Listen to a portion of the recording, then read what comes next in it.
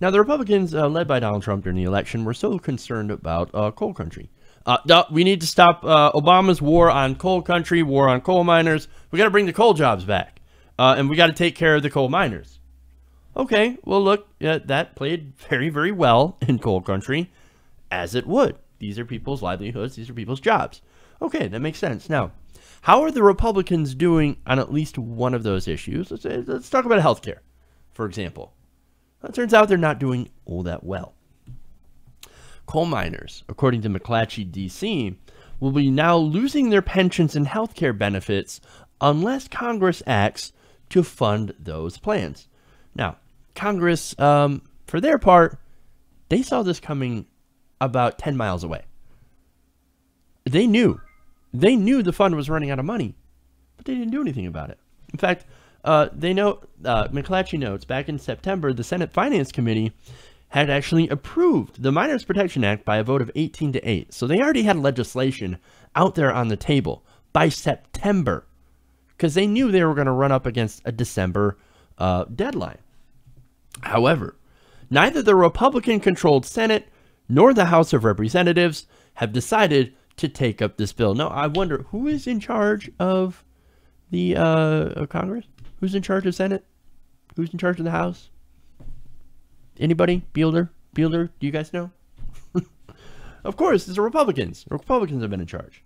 Now, McClatchy reports that since the clock is ticking, 22 senators from both parties have recently wrote the Senate Majority Leader Mitch McConnell and House Speaker Paul Ryan on Tuesday, I believe that's Tuesday of last week, to urge the passage of this bill.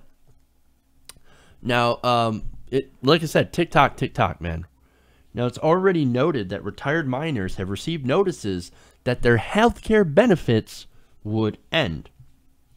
They write, during the month of October, approximately 12,500 of our nation's retired coal miners received notices informing them that their health care benefits will be terminated by the end of the year. On November 1st, another 3,600 miners will begin receiving notices, and next year, 6,500 more will suffer the same fate.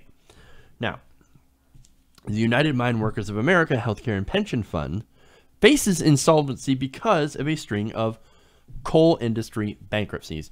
It's not a surprise. The coal industry is dying, and it's been dying for a while thanks to cheap oil and cheap natural gas.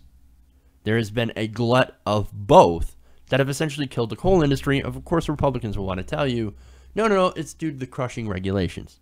No, coal can't compete. It just can't. Not in the age of cheap oil and cheap natural gas. Now, that's why, as I said, the coal industry is failing. Now, only 10,000 active workers remain to support more than 100,000 retirees. And many of those retired miners and family members depend on those benefits. So you don't have enough people working in the coal industry anymore to support all the retirees. That's why they're running out of money. Now, here's the thing. I don't care about the coal industry itself, but the workers, I do care about the workers. We should all care about the workers. They bust their asses day in, day out, often getting horrible injuries. I mean, coal mining is incredibly dangerous. And they also get horrible diseases like black lung. So, look, they need those health benefits. They need those retirement benefits. They've worked for that. They deserve that. It is the least that we can do. Whether or not you're pro-coal, whether or not you're anti-coal, you should agree that, hey, these people put in their time. They deserve to be taken care of. They deserve to have a dignified retirement. They deserve to have their health insurance taken care of. As simple as that. Now, I thought Mitch McConnell, of all people, living in coal country, cared about that. No. They don't care about the workers. They care about the coal companies and the coal executives. That's who Mitch McConnell cares about. So how long do these coal workers have? Well, without congressional intervention, more than 16,000 retired miners are set to lose their health care benefits on December 31st. Now, the Miners Protection Act, as I mentioned before, well, that bill, it's got bipartisan support from a number of senators unsurprisingly in coal-producing states. You have Democrat Joe Manchin. Now, I give Joe Manchin a whole lot of shit. Why is he even a Democrat? He should be a Republican. He always votes for the Republicans. But on this, he's actually right. It seems like he actually cares about giving these people health care and a dignified retirement. Now, you also have Republicans Shelley Moore Capito of West Virginia, Democrat Dick Durbin, and Republican Mark Kirk of Illinois. You also have Ohio Republican Rob Portman and Pennsylvania Democrat Bob Casey. Now, look, I realize I'm not stupid here, okay? I realize that all of this could just be political. Coal is pretty popular in those states. And so you're going to get voted in if you're very pro-coal. I understand that, right? And these people are constituents. And so if you help them out, of course they're going to vote for you. That's where Joe Manchin is. Okay, I get it. I get it. I don't know what their motivations are. At this point, I don't really fucking care. Okay? These people, they're not the greedy CEOs. These people are the workers, the salt of the earth. And I don't care if they're Republicans. I don't care if they voted for Trump based on his lies to bring back coal country. No, these people work their asses off. They earn their retirement, and they earn their health care. Simple as that. Simple as that. And I know there's probably some liberals that are watching that are, pissed off, right? But you got to remember, it's not their fault that coal jobs were pretty much the only opportunities there, in those places for you to get a job and feed your family. It's not their fault that they have no opportunity other than the coal company. And I think that's something that a lot of people miss, especially liberals, man. Living in California, New York, I understand you guys are in your bubbles. I get it. But look, they just want to protect their jobs. They want to protect their jobs. They want to protect their families.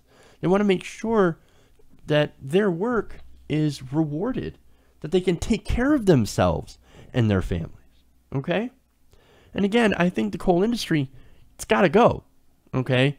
Coal is a leading problem with, feeding into climate change. But still, not without making sure that these people are not left behind. You can't just get rid of an industry and not have a replacement for these people. We don't do that as a country. We're not supposed to leave people behind. At least that's the way that it should be. We do not leave people behind. However, so far, this bill does not have the backing of Mitch McConnell or Rand Paul. Now that should kind of show you how phony they are. They're all about deregulating the industry and giving tax breaks to giant corporations, but not allowing these people who work hard, who do everything that they're supposed to do, to have a retirement or health benefits. And if they don't step in and fund these programs and bring these into the Senate and into the House and vote it and get it through, they're going to destroy the lives of thousands of workers who depend on these very programs. That ain't right. So my question is, if you really care about coal country, Donald Trump, then come out and speak about this. Talk about this. Where are you? Where are you, Donald? Where are you, Mitch McConnell? Where are you, Paul Ryan?